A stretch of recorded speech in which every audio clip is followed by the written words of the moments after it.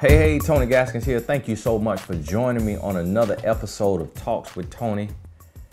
Got a message today from a young man, and it says, "Hey, Tony, my girlfriend got me listening to your show a few months ago, and I became a fan of your message and advice.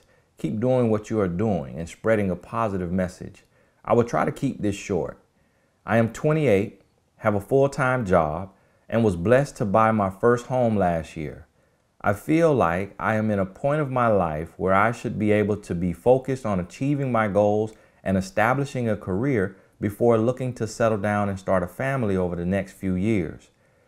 Let me start by saying I love my mother to death and would do anything for her, but I feel resentment growing towards her that I don't want to be there because of how my current situation is going. She got divorced in 2016. It was something me and my two older sisters all saw coming, but a divorce can, regardless, take a while to recover from. I moved back home in the fall of 2014 after graduating from college that May, and didn't expect to be there more than 3 to 5 months after getting a job. But my parents began falling apart, and I felt obligated to stay with her after my dad left the house to help support her. I was more than capable of supporting myself and was anxious to get a place on my own, but I stayed to make sure she would be able to keep the house running. When I was forced to move away due to part of the divorce settlement required to sell the house, I got my own 1-bedroom apartment, and she stayed in the house until it was sold. She moved in with me 6 months later and stayed with me there until I moved into my house last year. She has owned her own business in childcare for 25 plus years, but due to some health issues in the family, had to close it down a few years before, and at this point she started working with a temp agency in childcare.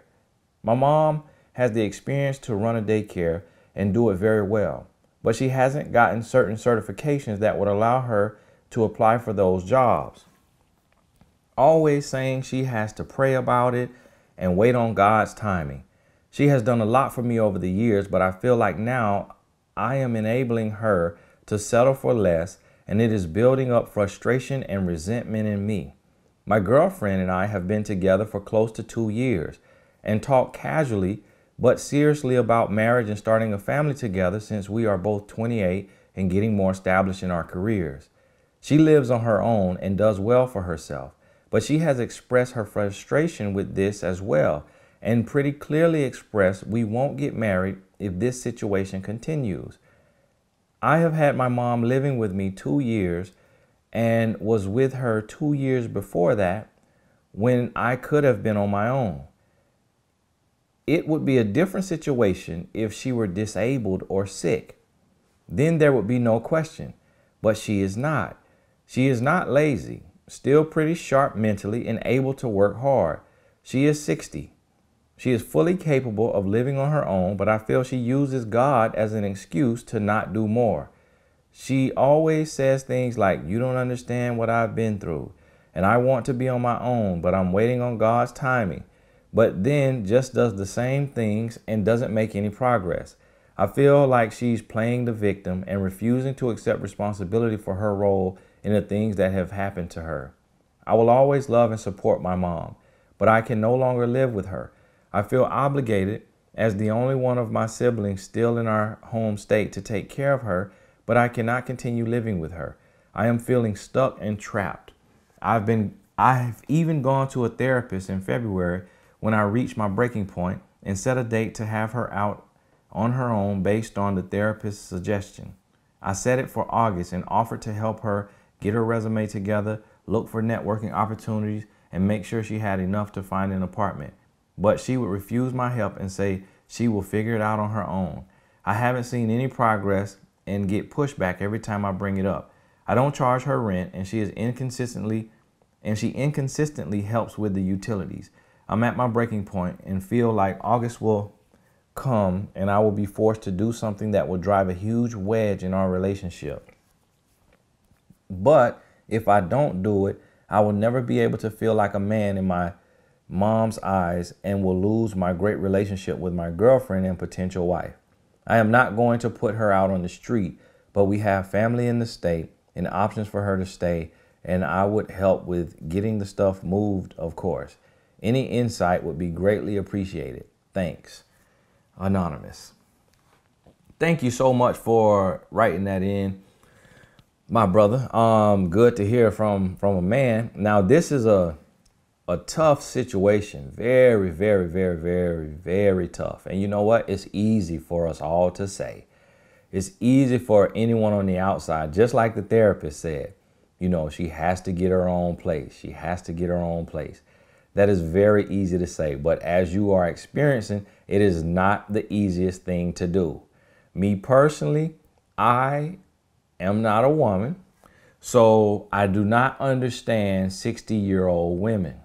I have been around similar situations, and I don't understand what a woman truly goes through after the divorce, especially late in life like this. So your mom probably was around 57, 56, 57 when she went through the divorce. It really kind of angers me sometimes with the man for divorcing the woman, but at the same time, he had to move on with his life because he felt like the relationship was dead. In your case, it is very, very hard. I would like to say that I would hope that maybe you could, and see, you're talking to your mom, but you're talking around. You have not said where you sat down and you talked to her and you expressed to her the issue. You have not said that. And you were with her 2 years. Now she's been with you 2 years, so it sounds like it's been 4 years. But what you will have to do is, and I don't know if your mom is like, from the island or from another country. I know sometimes that's an issue when you have this tough, strong mom who kind of intimidates you, or if she's, an American mom. But you're going to have to sit down with her and really express to her in your words and say, look, Mom, I love you extremely. I mean, I would do anything for you. But your life is not over. But what you are doing right now is you're hindering me from living my life. Like, think about yourself, Mom, as a 28-year-old woman. Would you want to marry a man who his mom lives with him?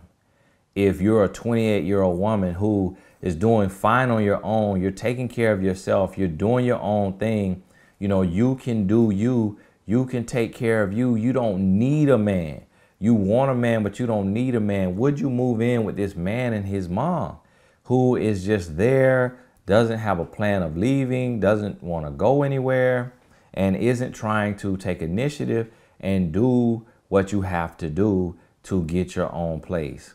You've been on your own. You lived in the house until it was sold by yourself. You are 60 years old. You're smart. You're strong. You're capable.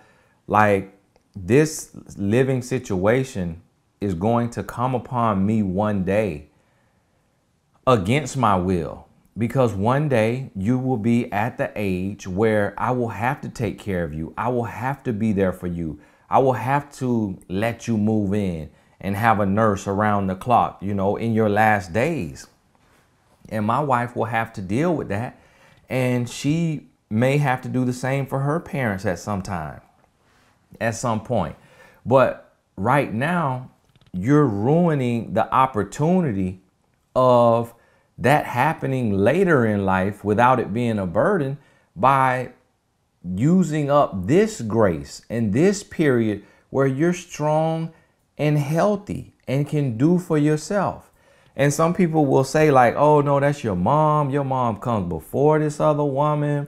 You can't do that for your mom. Look at everything your mom did for you. But here's the thing, what we have to realize. Your mom did for you and sacrificed for you and probably would never put you out of her house because you're her responsibility and she brought you into the world. You did not bring your mom into the world. Now, you may have a daughter of your own that you got to look out for and let her live with you until 22, 26, 30, until she meets someone who she's ready to marry or gets on her own. But that daughter is your responsibility. Your mother is your responsibility in her old age when she can't take care of herself and do for herself. But right now at 60, you got to have a timeline and you got to sit down. And it's the hardest thing in the world to do. And sometimes what happens is because we're not as close to a parent. So like if my father was in my house and living with me, I wouldn't be able to have that conversation with him because I'm not as close to him. Like the relationship is different. He's always kept it father, son, father, son. It's never been like friends or like buddies. But like with my mom, she's been so chill and so relaxed, and she tells all of her business that I see her more like a friend that I can talk to. So if it was my mom in my house, I could say, look, Mom, we got to come up with a plan. You know, you can work, you can take care of yourself. You're strong, you're healthy, you're able-bodied. I wouldn't be able to have that conversation with my father because I don't know him as well. And so it sounds like this is the thing, like your mom has raised you and she's been there for you, but y'all aren't necessarily best friends. Y'all aren't necessarily friends. It's mother and son. And so you love her and you respect her and you don't really know how to say to her what you need to say to her. And a therapist could tell you what you need to say. Myself as a life coach can tell you what you need to say, but you're going to have to find the words, the exact words on your own to be able to speak into your mom's life and really articulate to her what's happening in your life and that you can potentially lose a girlfriend.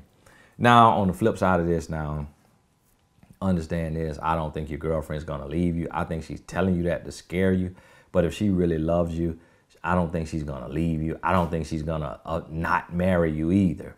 A lot of women say that to sound tough, you know, and tell you all of this, but a woman is the worst one. A woman is a sucker for love. She knows it's hard to find a good man out here who's willing to work, got a full-time job and working hard. So I don't think she's going to let the fact of your mom being complacent and not getting on her own 2 feet keep her from marrying you. And if she does let that keep her from marrying you, then that says something about the relationship and where the love is. And maybe she comes, maybe your girlfriend comes and sits down with you.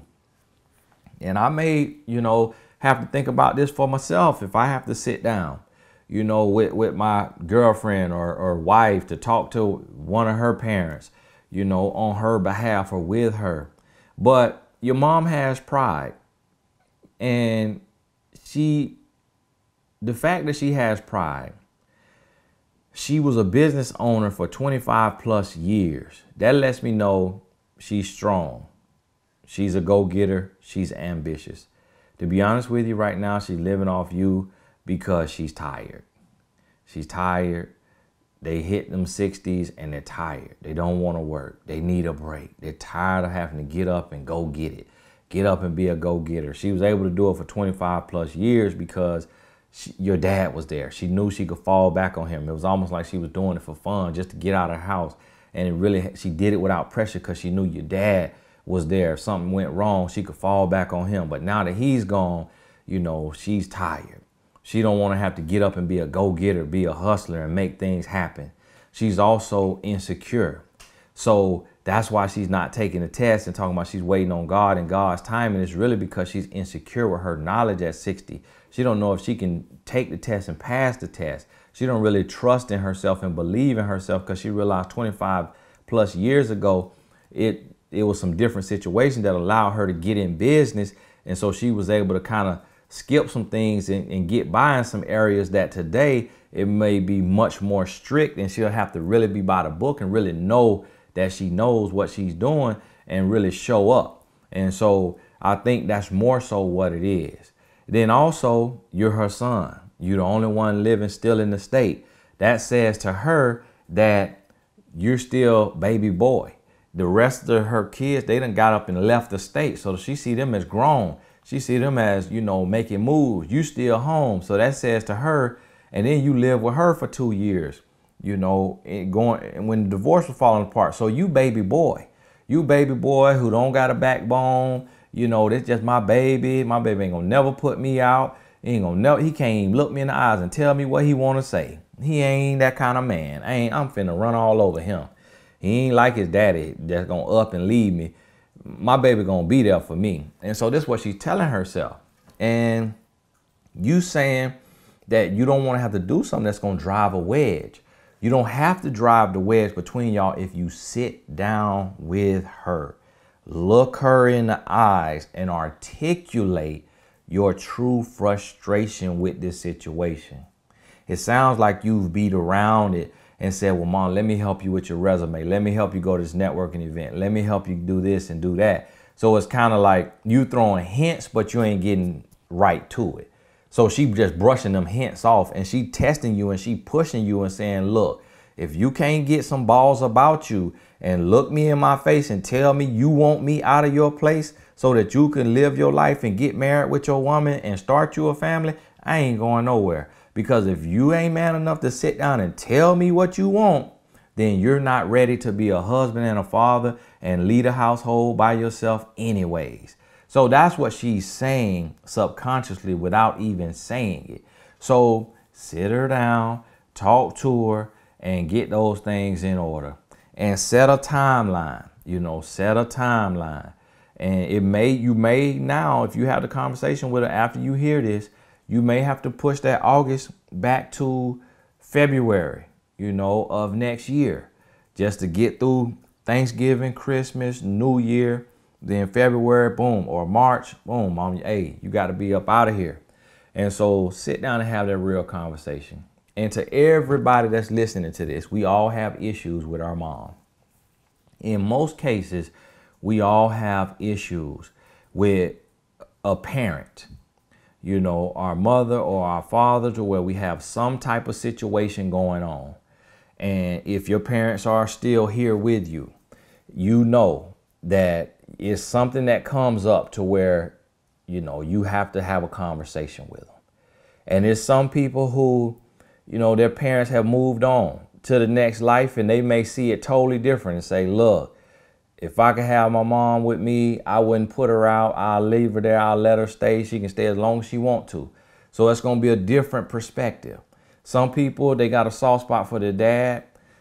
So we all deal with something at some point, but it's up to you in that position and at that time to know. And I've had to have some tough conversations, with my mother concerning money. My dad, not so much. He never really bothered me, doesn't really ask me for anything.